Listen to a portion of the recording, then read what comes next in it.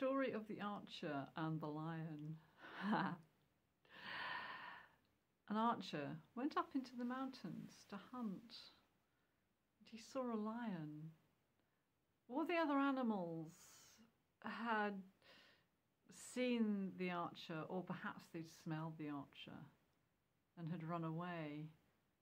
Only the lion hadn't.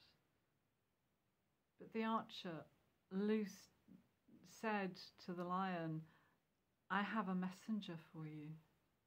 And he loosed an arrow which hit the lion in his side. And the lion began to, presumably wasn't too badly wounded, the lion began to run away. And as he ran, he passed a fox.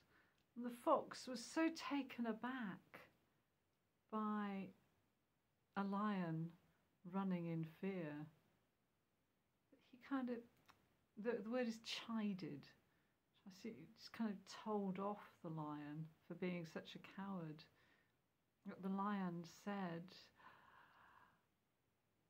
"If the man's messenger can hurt this much, I dread to think what the man himself can do." I think he who fights and runs away lives to fight another day.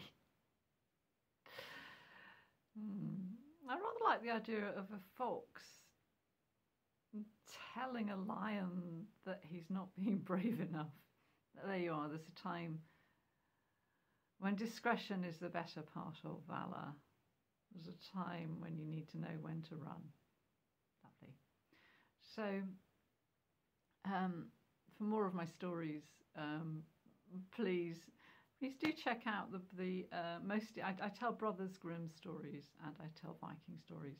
So do check out the Facebook groups. And I hope to see you again. I hope to see you again. And beware of archers with nasty messages. See you soon.